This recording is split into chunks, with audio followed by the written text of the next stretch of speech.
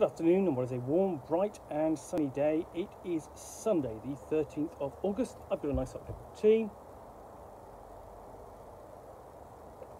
and a box to continue unboxing.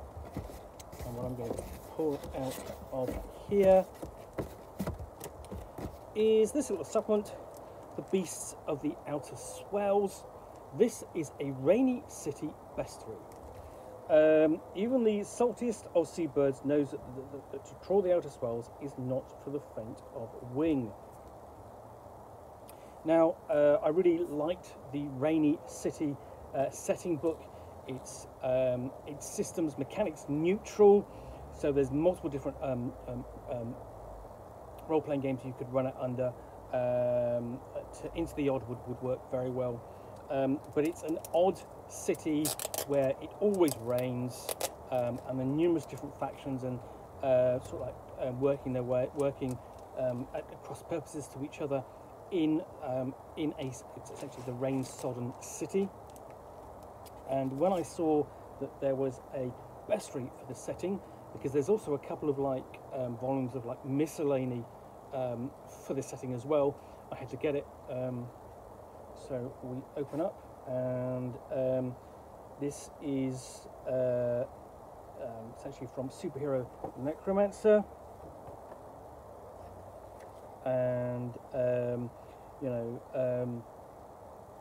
so it says, if you find yourself in the grey, sodden heart of the rainy season, and it's Rainy City, it's always rainy season, you could do worse than divert yourself with a visit to the Cordial Society of Cloistered Cartographers. Their holdings include the most extensive collections of maps and navigational charts to be found in Rainy City, and lonely as they are, the members tend to be liberal with their liqueurs. So if you're looking to outfit or research an expedition from Rainy City, that's where you go. So a nice kind of piece of text introducing the setting and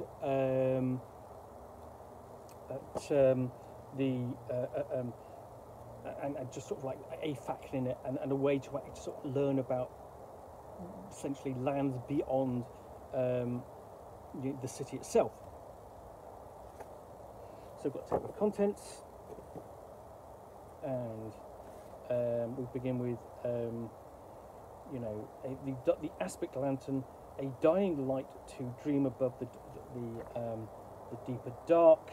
So we have essentially a lantern on what looks to be an island, which hides tentacles that reach into the depths and are ready to pull whatever foolish interlopers walk upon its surface and pull it into their doom. So I've got a couple of pages of description of the creature, and again, this is this is not setting neutral; it's mechanically neutral. So again, you read up on the details and apply it to the stats of your choice. Then we have the Clackamas. Some thunders speak of northern storms, essentially almost a collection of ships rammed ashore and potentially threaten the sailors on the seas beyond the city itself. We have the Cold Water Council. Not even the Outer Swells are beyond the law. A council of beasts that works to maintain the peace and pursue its own agenda out there beyond. Handsome Randy, something the Swells can be comely and subtle, and here we have Handsome Randy, a very gentlemanly looking ram with great horns upon his head. And the Mirror City, the impossible harbour that hosts subtle hunger, a reflection of the Rainy City. The question is, does it rain as much in the reflection as it does in the actual city? And the question is whether or not, wondering which is the real Rainy City, the one you're in or the reflection. And the mother of manatees, she for whom the children shed their skin, I think basically giving rise to the mermaid legend, and hopefully having the same kind of effect upon the waters and sailors of the seas beyond the Rainy City. The straw, the bones that name the city's secret shames, essentially giant beasts that beset sailors, almost like essentially the equivalent of a sperm or blue whale there, and taken from the straw, basically taken from the art of scrimshaw, which is carving bones, in particular whale bones. Was a particular pastime of sailors, not necessarily always having something to do on their voyages. They would carve bones. The Wishful Kame, a waking dream of distant shores and open doors far away from the rain-sodden streets of Rainy City, to lure sailors and travellers alike, and again a similar kind of treatment in terms of its length. The Wonder Goal, a strength that dares to rise above the rain, basically perhaps promising a path from the constant downpour. And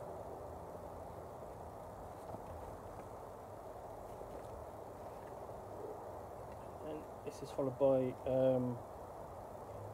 Flots Jetsam, all manner of esoteric hodgery on the Outer Swells, such things as forlorn passages on the Aspic Lantern, things you can do at a clackermeet, matters currently on the Cold Waters Council's docket, handsome roundies, excellent recommendations, things one might find preserved in the Mirror City.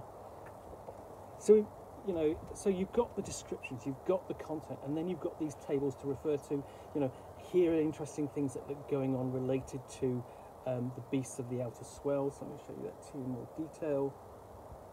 And then it does the same thing for prizes for manatee contests of honour, a name written on a distant dislodged scrawbone, the consequences of inefficient wishing, potions you might find at the bottom of Tolliver's bandolier,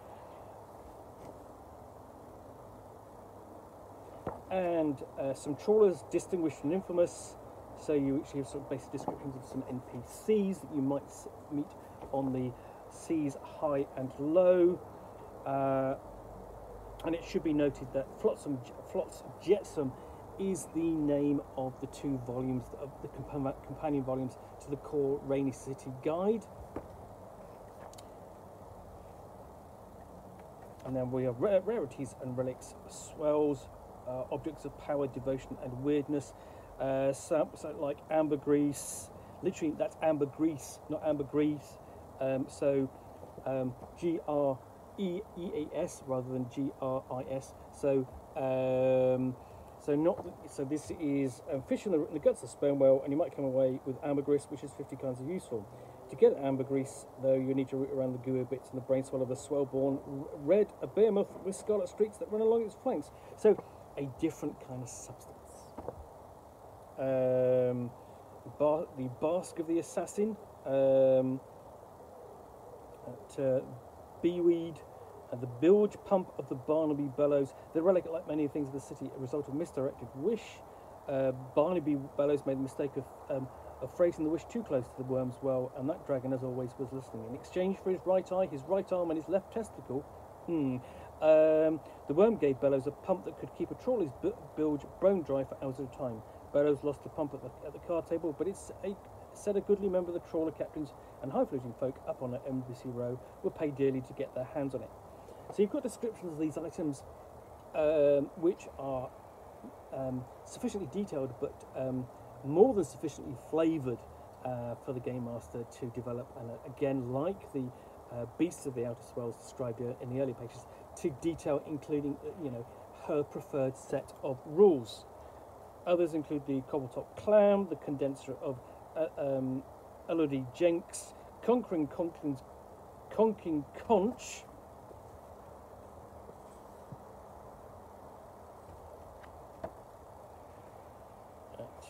and more.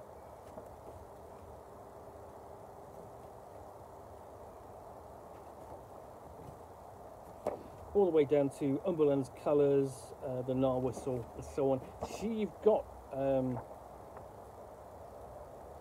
1, 2, 3, 4, 5, 6, 7, 8, 9, 10, 11, 12, 13, 14, 15, 16, 17 of these rarities and relics to bring into your Rainy City game, or of course, you know, the game of your choice, really. And you know, as long as it's sort of like got a heavy focus upon sort of like the rain and the sea. So yeah, that's Beasts of the Outer Swells. Essentially, another. It's not quite a miscellany for the Rainy City, but it's got lots of interesting things in it, beasts and relics and powers that be, that will expand and flavour your game even further. So, I hope you've enjoyed this unboxing in the Nook. If you have, then please do click on the like button down below. And if you've got any comments or feedback, I do appreciate you taking the time to post those. And lastly, if you want to be alerted to get more unboxings in the Nook, where you will see me out here with a box containing a book or a game which I will unbox and chat about to the best extent of my knowledge for roughly 10 minutes or so, all of course accompanied by a nice hot cup of tea. Then please do click on the subscribe button down below. Thanks again for watching another unboxing of Nook. We'll be back again soon with another one. Bye for now.